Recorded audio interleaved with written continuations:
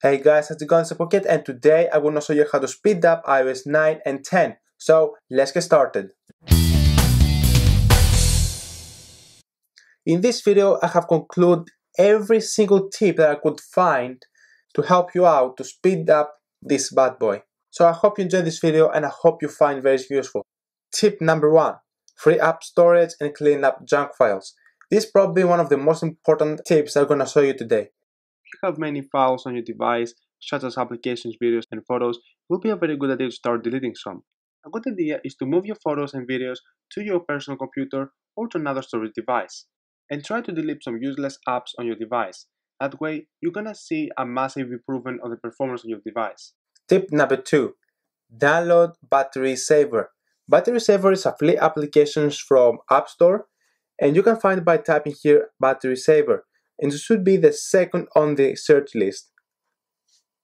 Make sure to click on it, download it, and once you download it, open it, and you should see the percentage of your battery life.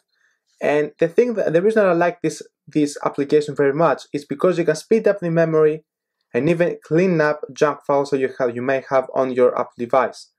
So first go to memory, click on boost memory, and then go back after it's finished, and then go to clean junk. Click OK, and then we'll tell you how much junk files have been deleted.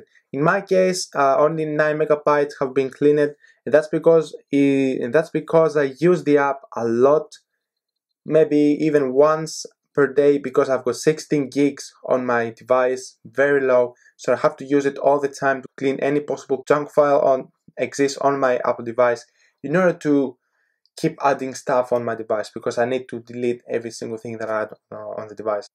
Tip number 3. Turn off any special effect iOS 10 offer you, or iOS 9. So these are effects like motion, so if you tilt your device, you may see your background moving. And the other one is increased contrast. I'm not entirely sure what increased contrast is, but I know that it reduces a little bit of processing power and the battery life as well. So go to settings, then go to general, accessibility, and then find where it says increase contrast. Make sure it's off. Next, go to reduce motion and make sure it's on. And once you go back and you tilt your device, you won't see the background moving, and that will improve the processing power as well. Next, go again to settings, but this time go to background refresh and then turn off, and that will also increase the battery life, but also will increase the processing power. Then navigate to settings, navigate to iTunes and App Store, and make sure all of the automatic downloads is off. That will prevent your Apple device to download automatically from the iTunes or App Store or new apps or stuff like that directly to your iPhone. This will reduce your iPhone when you're connected to the Wi-Fi. Tip number 4. Update every app you have on your Apple device. The reason that developers update their apps is because they may have found a bug which prevents the app from running the maximum, or even a bug which will force quit the app from working. Therefore, I highly recommend you to go to the App Store and then go to the updates and then update all of these apps, or you can click on update all. Tip number 5. Speed up Safari and internet access. This can be done by resetting network settings, deleting website data, and then removing all tabs that you have on Safari. So first go to settings, then go to general, scroll down to reset section, and then find where it says reset network settings. Remember, this will reset every single network settings, including pre-accessed Wi-Fi and stuff like that. So the issue with that is because you may have been joined to a Wi-Fi, and this may have caused your device to run a bit slower when you access the internet. So if you reset network settings, this might fix the issue. But if you really don't want to do it, then just leave it. It's not that necessary. But the next tip is going to be very important. So go back from general and then go to Safari, and then go where it says clear history and website data. This will remove everything that you have stored from like passwords, like emails and stuff like that, cookies, all this stuff will be removed from your device, and also all the history search that you have done. So for example, if you have been to Facebook 2 days ago, this will be removed. So this really, if you want to do it.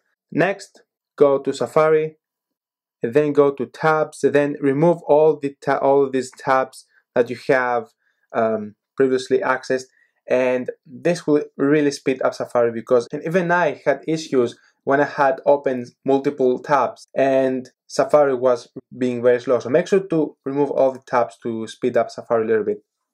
Tip number 6, disable power saving mode. By enabling power saving mode, will reduce the processing power and other features which take a lot of battery life. So if you really into speeding up your device, battery power saving mode is the #1 source of reducing the speed of your device. So go to settings, and then navigate to battery and make sure low power mode is off. Tip number 7, disable all application notifications. If you have downloaded loads of apps and you have enabled notification on all of them, your device gets a bit slower. And even if you turn on Wi-Fi and some applications access Wi-Fi, you're gonna immediately get many notifications from these apps which only work whenever you have Wi-Fi on. So to disable all notifications, go to settings, and then go to notifications, and then disable notifications for all these apps. So for example, if you go to this one, you can disable notifications, and then go to each one and disable notifications on every single app. And also this is going to save battery life on your Apple device as well. Tip number 8, disable spotlight search. This is a feature which allows you to search for an app if you cannot find it on your device. So this can be done by switching down and then typing the name of the app. This actually, you don't realize that this can make your device a bit slower, so you have the option to disable. So go to settings, and then from search, type spotlight search. Here you can disable all of these apps. And this will make a massive change, basically not a massive, but a change on the speed of the device. Tip number 9, close any background running application. If, for example, you launch an application and then you press on the home button, the application is not being quit, but rather is still running on the background. It's like minimizing a window on your computer. So in order to close all the background applications, you need to double click on the home button and then swipe up all of this background application running. This will increase the RAM capacity and also your device will run a lot faster. Tip number 10, reboot your device. If you haven't done this for a long time, make sure to do this right now. This will remove everything that is on the RAM and also will make your device faster. So this can be done by holding down the power button and the home button for 10 seconds until you see the app logo again. And last one, tip number 11, factory reset your device. But bear in mind that this will remove every single data existing on your device. So I highly recommend you to back up your data first using iTunes. I've got a separate video for that if you really want to check it out. But don't do it unless you really want to do it. So this can be done by going to settings and then go to Touch ID and passcode. Tap here your passcode and then scroll down until you see erase data. Turn on and then click on enable, and then follow all the instructions, and then everything from your iPhone will be deleted. However, I highly recommend you to do this by going to iTunes and connect your device to your computer. Go to iTunes and click on restore, and that will be more reliable. But if you really want to do it on your phone and you don't have a computer, then just do it from here.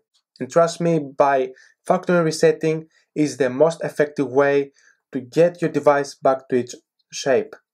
So that was a video for the guys. I hope you enjoyed this video. Now go ahead and enjoy your very fast brand new device that you had previously.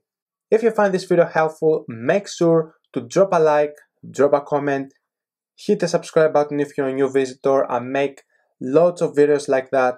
And also make sure to share this video to your friends so you can solve their issues with their device. And as always, I'm going to see you to my next video.